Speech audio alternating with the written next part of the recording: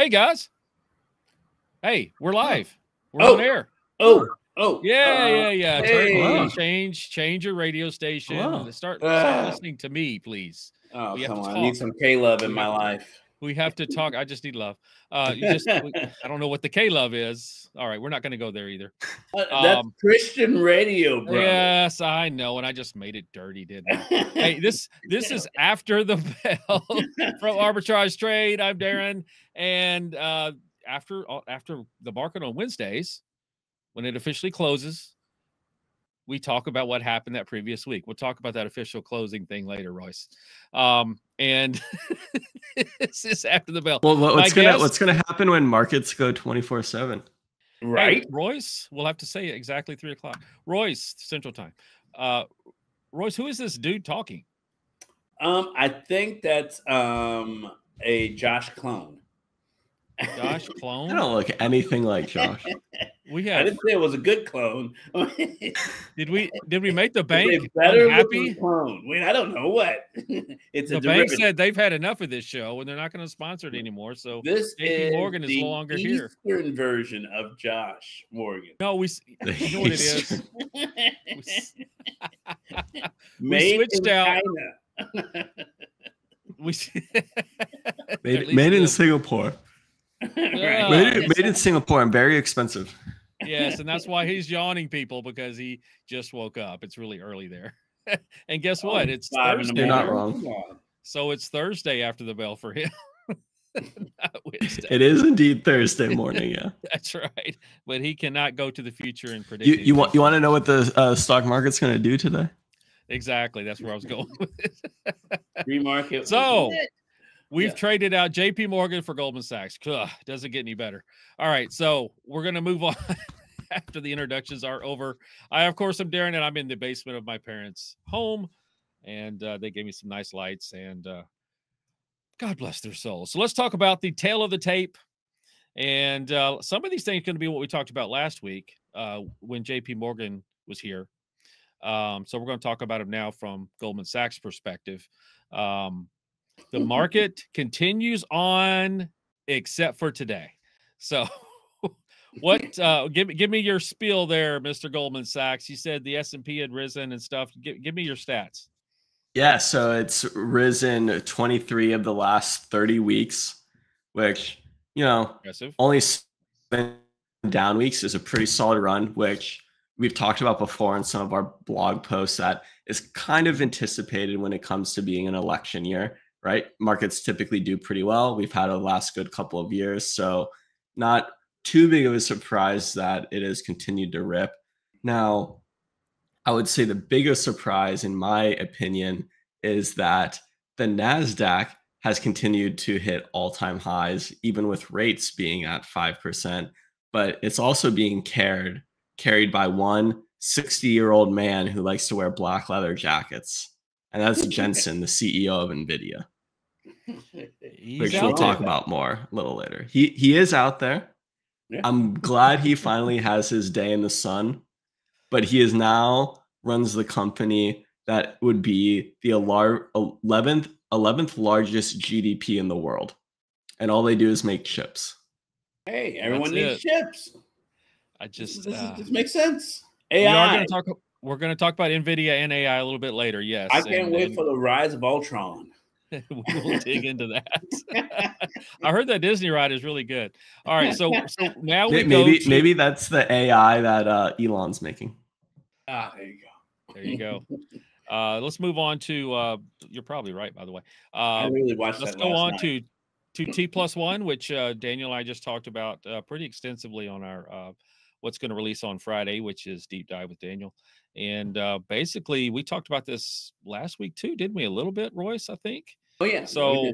But then it happened. So now we're talking about now that it's here, what do we think? So first up, oh, by the way, you know what? UK has had a 6-day negative streak, just on the other way around. Sorry, I just backed up a second. Now we'll go back forward. So what do you guys, I mean, where are we going to go from here? Is there anything going to change? Is it all going to stay the same? I know we talked about fees and stuff, so we've already talked about that, Royce, but about them making more fees. But Oh what, yeah, that yeah, what anything else going to change? I mean, I'm curious about. They already have enough problems with FTDs. Is there going to be, which if you don't know what that is, failed to delivers? Is that going to change at all, or is it going to get worse or better? What I'm hearing is it'll get better. Is supposed to be the narrative. I don't know. In What do you theory, think? it is supposed to make markets more efficient. Mm-hmm. Yeah. Okay. And, yeah. But hey, look at it this way.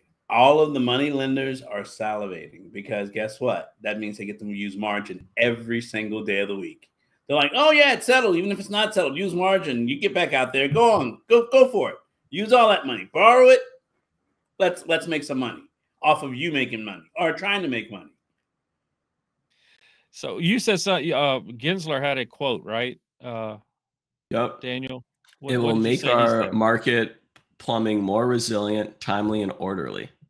Those are not sarcastic laughs. Yes, they are. It's sort of like plumbing a network line, right? You know what that does. Or if you don't, basically that's a reset. Yeah. Well, you said salivating. By the way, this is a short week. So let's try to make the podcast a little bit shorter. We won't dig too far into that. We'll just go ahead and move on to what you guys want to talk about anyway, which is NVIDIA. It went over, I think it hit 1150. No, never mind. Let's back up. Let's back up. Say you jumped. I don't want to jump over foreign exchange. My favorite. Maybe there's topic. a reason. There's a reason maybe there that I would try to jump over Ethereum and its ETF. So let's go back to the Ethereum ETF. All right, speak while you want to speak, Mr. Goldman Sachs, about Ethereum ETF, and then we'll let Royce talk about it. They did it for all the Bitcoin Apple heads, Darren. They approved the Ethereum ETF. Now, I just think you're embracing the name.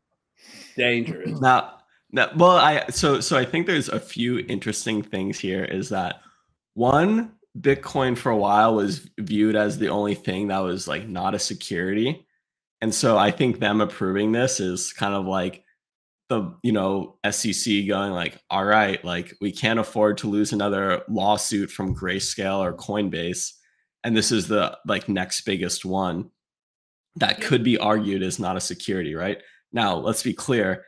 I don't think pretty much any other crypto could be justified as not a security, because they, like, if you look at like Solana or like Cardano, it's like 60+% of the float of the coin is owned by the company because they're the ones staking it to make the network work, right?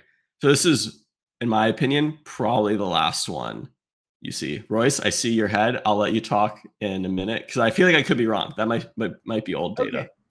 No. I'm not questioning your data. I'm just basically, yeah. I'll take my turn when I have my turn. Okay. Daniel's still on the clock. Yeah, the gentleman from Singapore. The gentleman from Singapore still has time. There before I come. It's like chess. Like I have my time allotted. It's Congress. It's Congress. I'm ready. You got 3 minutes of your time. But so I do think this is the last crypto ETF that is approved, at least for a while. And I think it is kind of interesting timing because the current administration that's in doesn't like a particular candidate that is all of a sudden, after 5 years of being anti-crypto, quite pro-crypto, which I just find a little interesting. And I think one of the 2022 is when he started. 2022 is when he started. He made that turn, I think. Oh, is it? Okay. I saw a tweet in 2019 that when that candidate was still on that platform, he was anti-crypto. But I think one of the interesting things, other than the US kind of, approving these, so, they'll trade within the next, month or two, is that Hong Kong was actually looking at approving a staking ETF, which is a whole thing that, at least for the SEC, a lot of the crypto exchanges have been getting in trouble for. And, Darren, to throw in some nice conspiracy theory stuff for you, is that staking will never be approved in the US, at least in the immediate term, because BlackRock wants to hold all of your Ethereum and they want to stake it for No. themselves. And I don't know if you know what yields are right now for certain yeah. farming, but it's like 16+%, depending on where you go. 16 is a conservative number, depending on how risky you want to be. It's going down, right? It's going to continue. Yeah, of course. Yeah. So then you got to make your money until you find your next place to yield farm. You know. So we better hurry and make an ETF since we can't make it on farming anymore. So that means they're all going to ship everything to Hong Kong to do all the other coins, right? Well, no, I doubt. I don't think anybody will approve anything we don't. Honestly, I hope this is us becoming a leader in crypto again, but we'll see. You know, we're good at shooting ourselves in the foot. All right. Well, Royce, I want to hear Royce's takes. Right. Thank you, Bitcoin Applehead. We give the floor to Mr. Royce Wells. Go ahead. Being that I love commodities, I'm still trying to figure out how do you turn a currency, which is always a commodity, into a security. That's so from my point of view. All right, let's take it all the way back to Great Britain, the British pound. Why is that not a security? It's all of Britain's money. They basically, the good faith of Great Britain is what's backing that money, right? So why is that not a security? Because they own 60, 70, 80% of it. They're the ones who printing it. Why are they picking on cryptocurrency, trying to make it a security when it's clearly just a currency? Because governments don't want to lose control. And governments aren't a business that make money, right? They're all loss leaders. I agree with both of you, by the way, in that. I'm just like, wait a minute. Like, and as far as basically, who else would they try to pull into the space? I think Cardano might be a good candidate, but I don't think it would be the best candidate. Honestly, I would think if they had their druthers, XRP, because basically I thought you were gonna say Doge. No. Or Whiff, dog with hat. Sorry. No. Although it does have, like, even though Doge is a meme coin, its initial offering when it came into being was not to be a meme coin. It was to handle all online transactions. So basically, instead of having like an Apple Pay or an Amazon, whatever, they were trying to basically set up an ecosystem with Doge to handle, and basically you'd switch with all of the different e-news and basically make it, it's all based off the same currency, and the base currency would be Doge to get basically anything anywhere across the internet. And then they made it a meme coin, right? So there are all these versions of Doge, the Doge Elon, the this, and I even saw there's a new TES coin that's coming out. They're trying to say it belongs to Tesla or Elon.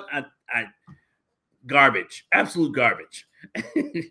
But let's get back to XRP. I think XRP would be a very good one to become an ETF, just because it should speed up the transaction and settling of most of the cryptocurrencies on the ledger. That's literally its entire purpose. XRP was designed to basically, instead of having to wait 10 to 15 minutes for all the ledgers to agree, they have a very fast and very efficient way of doing it that does it in second to even sub-second, even across, with basically faster than a wire, right? Faster than a SWIFT can transfer fiat currency. XRP can transfer and confirm, decentralize the cryptocurrency ledgers. So if anyone, I think XRP might be the next one if they did do another ETF with cryptocurrency, trying to make it conform and be a security. Royce, did they get, because the XRP was the one that got like locked on Coinbase, right? Because they were going through that lawsuit that said they were a security and they didn't do a proper IPO, right? But they got unlocked. They got unlocked because they're like, no, it's not. But that still wouldn't stop the SEC from saying, you know what? Let's put some value around that. Let's make a fund behind that, electronic traded fund. We're going to make a fund that basically backs that guy. Now that ETF is a security, but the overall underlying cryptocurrency is still a commodity. Well, right? with my hat on. What we got? I'm just saying, Gary Gensler, when he came into the SEC position, I think he was sent in there specifically to make these two things happen. And that would be Ethereum and Bitcoin ETFs. He was in the crypto arena before he came in, and he's just following through on what he and whoever else handles him wants him to be. Didn't he always? I don't have my hat on it.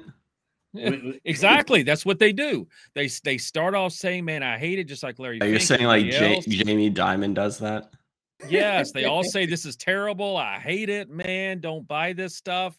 Price goes down, and then we're gonna play now. So, this is the best thing to buy this year. FireEye. Thank you, Jim Crane. Oh, sorry. Bye. So anyway, I think they play good cop, bad cop, but within the same body. It doesn't take two people. They just do it themselves. I mean, they do it every quarter now in the stock market. So anyway, we are gonna move on. Days. What's that? Every 23 days. Oh, by the way, I think it's also very important, or maybe coincidental. I won't correlate. Okay. I think it's very coincidental that we have a 23-day market run. That's one of the Fibonacci numbers. So, yeah. So just everything's run by machines, right? Why'd you have to ruin the next week? Everything's right? Yeah. Well, no, this next week coming up, man, I'm telling you, who knows what we're going to walk into Wednesday after the bell next week? But wait, what are we going to walk into? I want to know. I don't. Oh, okay. All right. Well, tickle my fancy. Yeah. Okay. Hey, well, did you not pay attention to the title of last week's seminar, Sunday seminar? Feel the burn. Basically talking about first half of the year, by the way, is over. Yeah. So I'm going to actually segue a little bit from that to talk about a little bit about Forex, right? So the Swiss franc basically has been moving opposite of the dollar and actually gaining some momentum behind it. It's actually been appreciating over the last few years and been competing head to head with the dollar. And basically that title, Feel the Burn, was actually talking about Burn Tower, which sits in Switzerland, right? So double, punny, etc. On top of the fact that I'm expecting a correction to be following this as basically the dollar gets stronger, possibly the Swiss franc gets even stronger, and Japan also gets stronger. So we got a lot of stuff going on in the Forex market right now. Basically, they're sitting at the very bottom of my bands, and I can't wait to see what the news is going to have to say that's going to make them suddenly go into a rally. Okay, so yes, you got that. You got the T1 that just started, so it'll be you'll get your cycle. Remember, we're in a global rally. We're in a global rally. And you have more of the Basel too that's going to actually start. They've already prepared for it. They've already prepared for it, they say, but a lot of them said they weren't prepared for it and they tried to stop it. So there's a reason why. There's got to be a reason why they did not want this to happen. Again, it could be just the whole good cop, bad cop thing, and they love Sleight of hand. That's right. But for a while now, it's always been, even us tinfoil hat guys have said January or June's going to be tough. And we'll see. We'll see what happens. It's middle of the summer when they love to blow things up. So when everybody's on vacation, so we'll see. We'll see what happens. It could be the first week, it could be the second week, but I'm telling you, I have a feeling something's going to happen. But you know how we are, us apes. We don't bring any facts, right? No, we're not financial advisors. Well, and we are not financial advisors. 2/3 of us are not financial advisors. That other guy, we don't talk about him. Whoa. He is not. To be clear, he's taking tests. My license are not active. Therefore, I'm not a financial advisor. Okay, don't come after him, Gary. That is a just very important distinction because he doesn't want to get fined after him, Gary, or lose his license. They're only active. Well, no. I mean, they expire at the end of the year if I don't get sponsored by a bank. So then I will officially definitely be not. But I thought Goldman didn't even hire licensed. It was just, somebody off the street. That's all they did there. Yeah, and then they make you get your license. That's true. I got a license. They got to mold you how they want you. License. I have a license to move this show on. So we've got we were getting to NVIDIA anyway. We just kind of went this way around to it. Partially my fault, but let's talk about NVIDIA. So they went over 11, almost 11. Are they hit 1150 today? I think they did. Yeah. And then there's an analyst that came out, which, you know, come on. The analyst says they're going to hit 1400. Oh, they moved it up another 100. It was 1300 just yesterday. Right. Cantor, but that's what they're doing. That's part of the game, right? You keep moving it up so people keep coming in. But thus making their investments more valuable. But it is June 6th, right? June 6th is the actual at close. They will do the split or overnight. June 7th. Right. So overnight of 6th. So June 7th is when it first becomes the split is actually effective. It's officially in place, yes. Correct. Down to 100, and we'll decide that. Maybe that's the one we picked this week. I told you 57. Watch. He's not here. He's not. We have Daniel now. He's going to have to jump in, so he won't. Wait, I'm giving away who won. Anyway, sorry. I'm confused what I'm supposed to be doing right now. Good. Nothing right now. Nothing. It's squirrels. I just got squirrels. But the big thing that really happened, which people missed, is that for every share you get 9 additional shares. And I believe that is what's pumping this market up right now at NVIDIA. That's what it's about. So that they get those 9 additional shares, right? Is that what's doing it? Yeah, when you do this split, actually after it's split is often when it pops. Like when Tesla did it, right? They did it twice or something. Yep. Every time they did it, the stock like doubled. Right. And the theory is that retail starts moving in, so it moves the price, and then obviously actual institution. I knew you were going to do that, Darren. Actual institutional money starts rolling in, but it just creates the effect that like, oh, it's a cheap stock. We know it's only 110 now. Ooh. It's not. Yeah, it's not how that works. Let me use my millions as a retail investor to move this stock. You don't have $1 million in your Robinhood account? Yeah, sure I do. I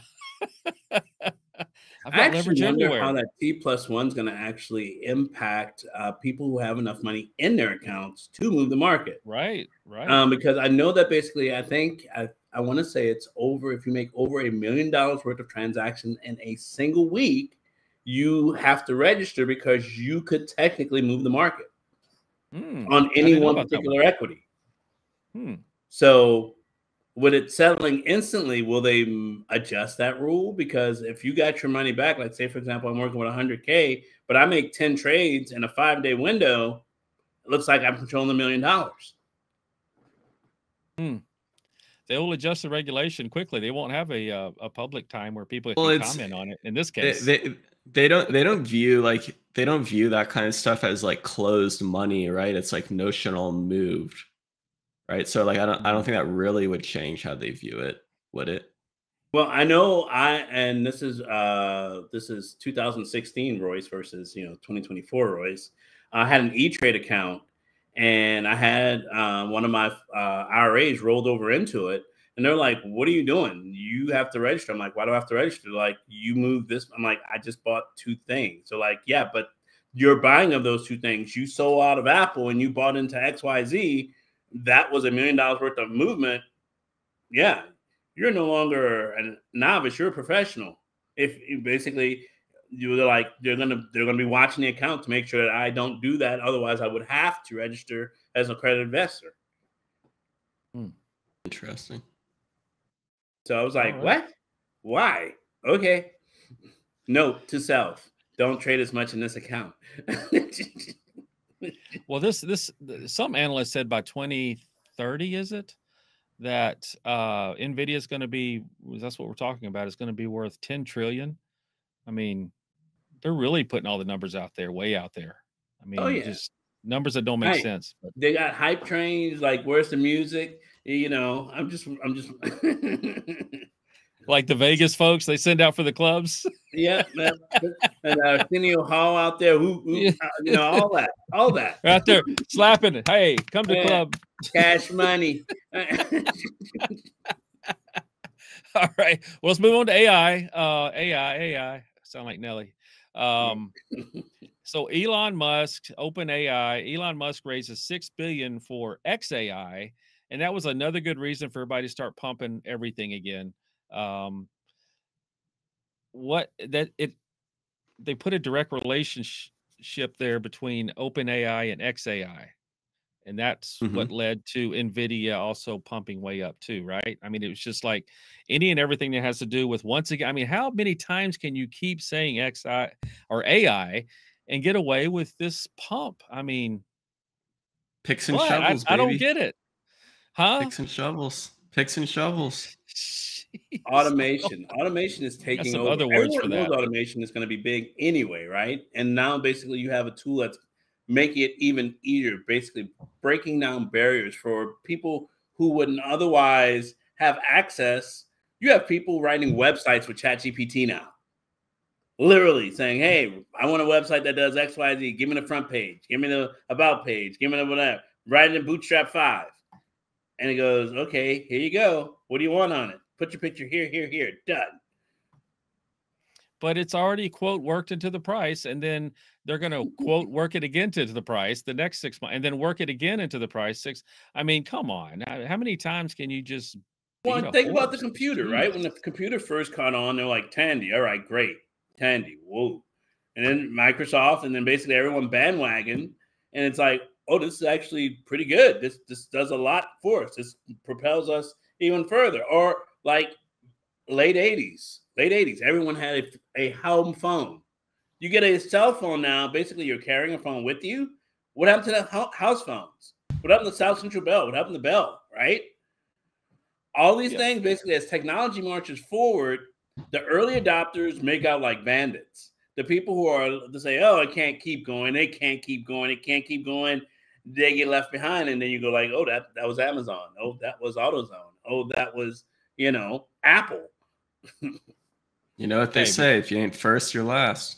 Yeah, and basically, hey, I would rather be a me too than basically see you guys. It's just what's annoying here though is you know that when they all get together in Davos or wherever it is they get together and talk about what the next year is going to be, right? This is what we're going to plan out. The next this quarter, we'll say AI will do this.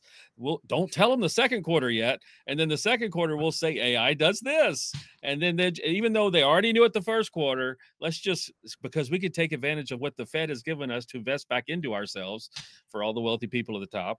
And then we'll just slow release it through each quarter and pump. So that will justify. What year did the Avengers come out? Wow, right? That's a different. Okay, yes. Right. And the reason I'm saying this is like in the movie, they said that AI would be taking over the world, trying to literally end the world.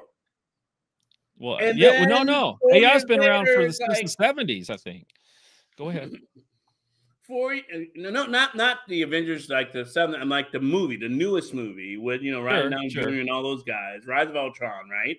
It's like, okay, this computer becomes artificially intelligent and then tries to end the world.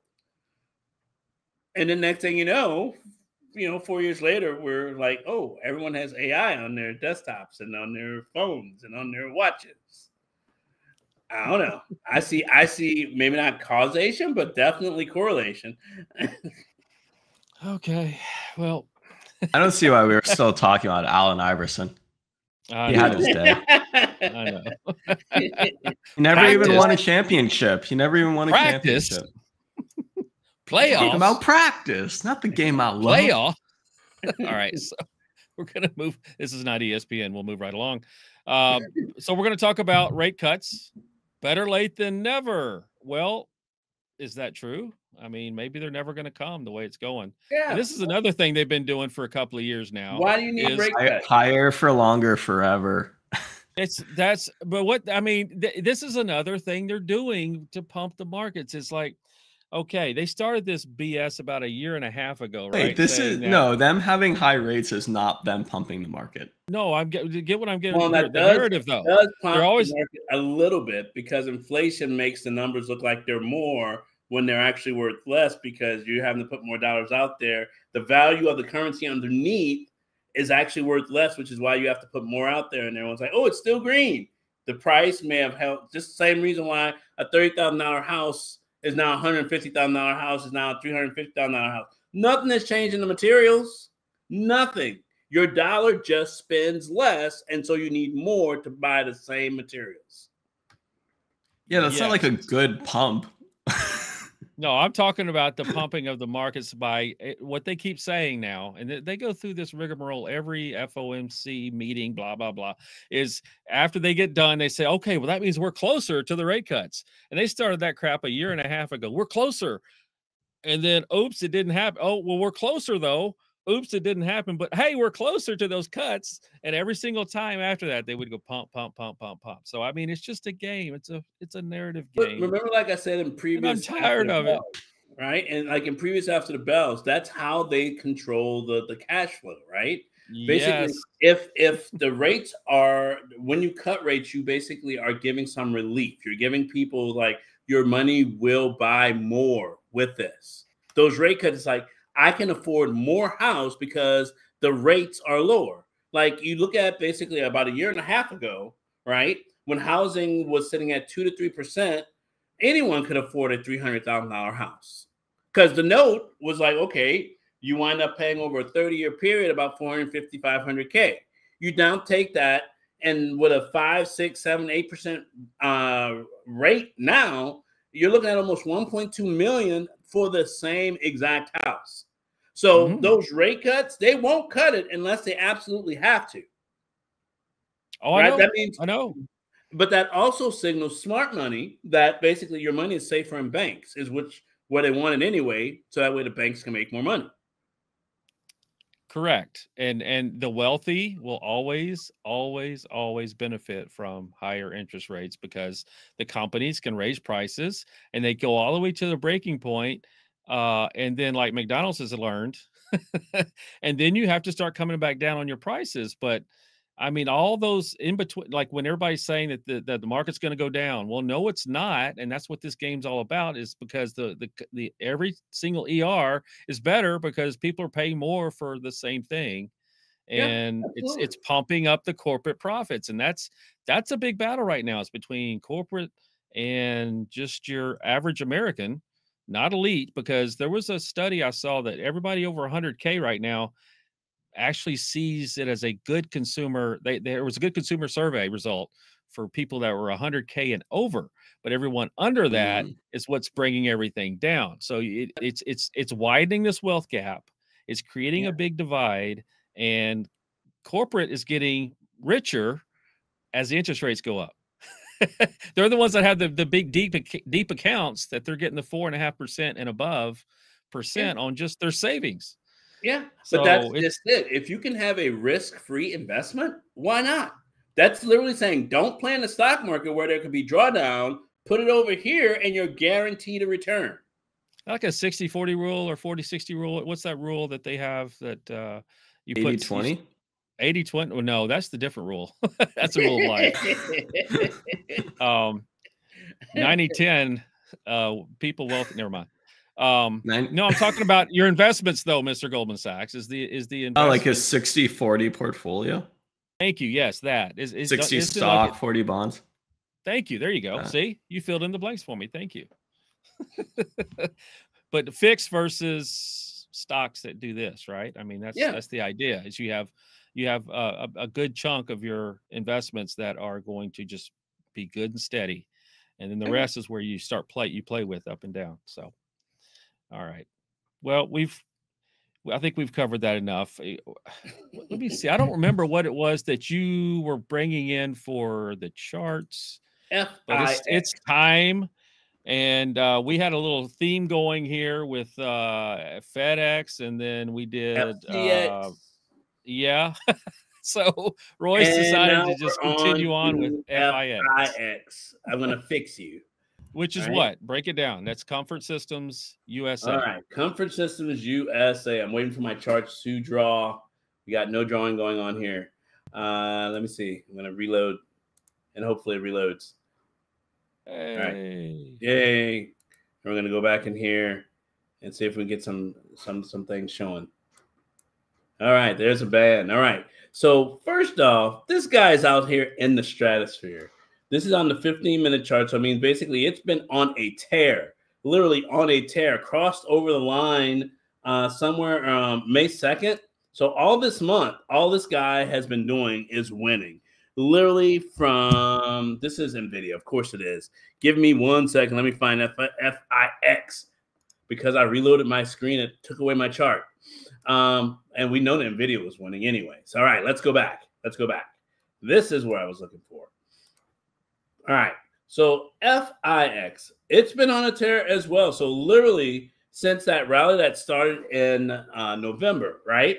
So November 1st, everyone thought we were going down forever. It sold off hard. S&P sold off.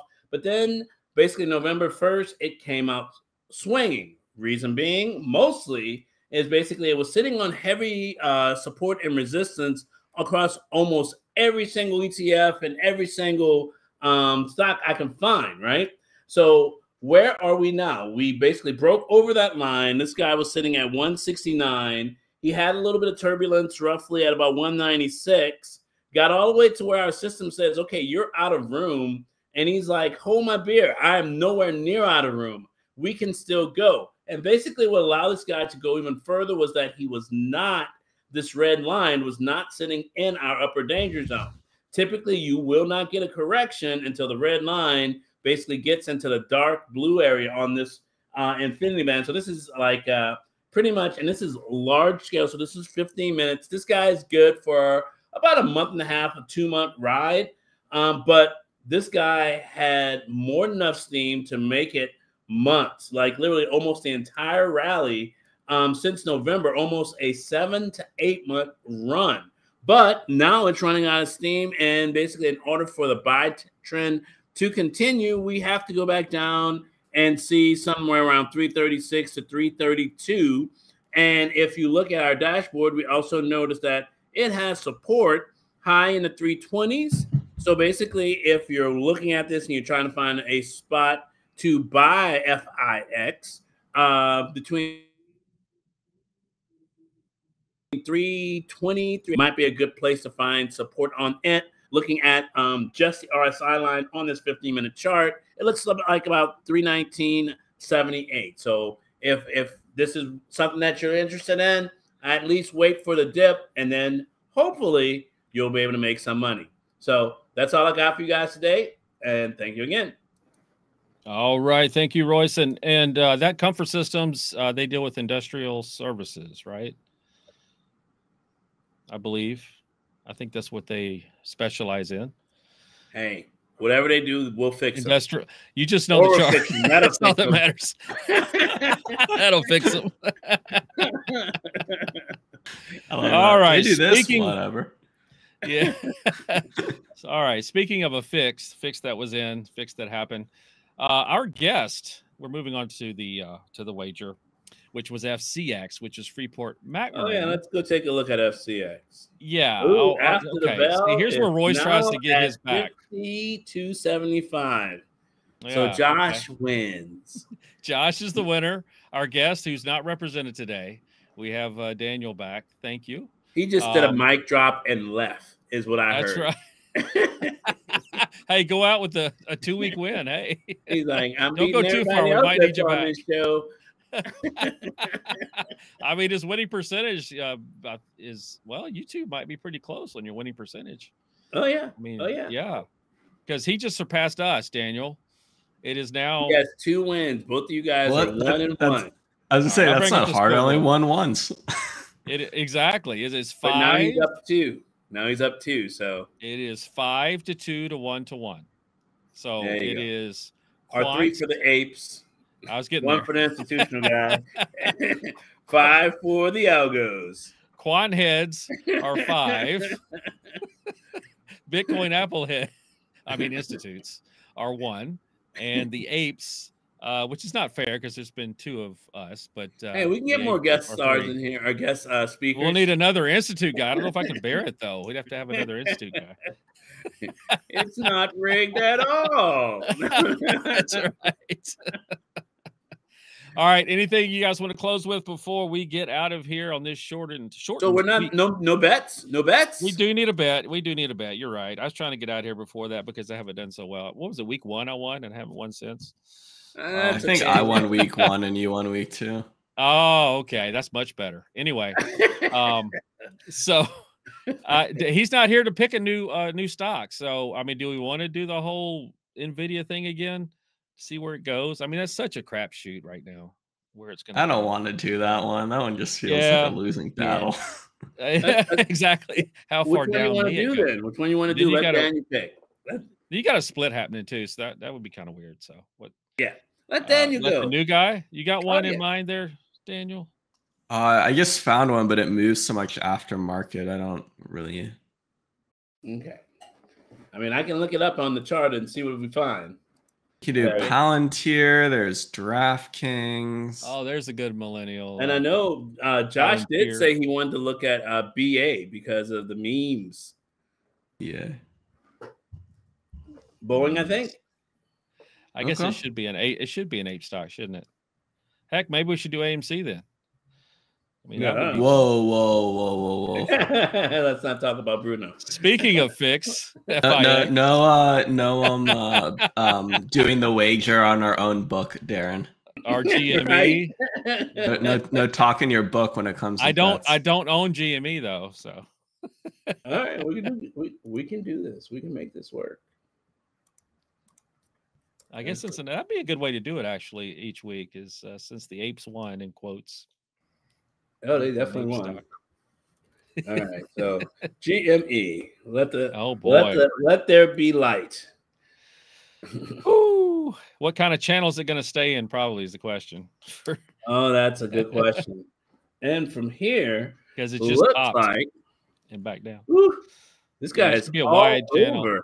Yes, right. Yes. All right, it's my okay. I'm gonna have to reload my screen because it's not. I don't like what it's looking like. Give me 1 second. I guess I could pull it up while you're looking at it. Just pull up what you're looking at. Yeah. Let's go take a look at GME. And we're going to make this a new feature. We'll pull up the chart with you while you're doing it. And oh, yeah. Show them what their odds are. Blinds. Oh, does that mean I get to pick the channel first then? Look at that. Look at that.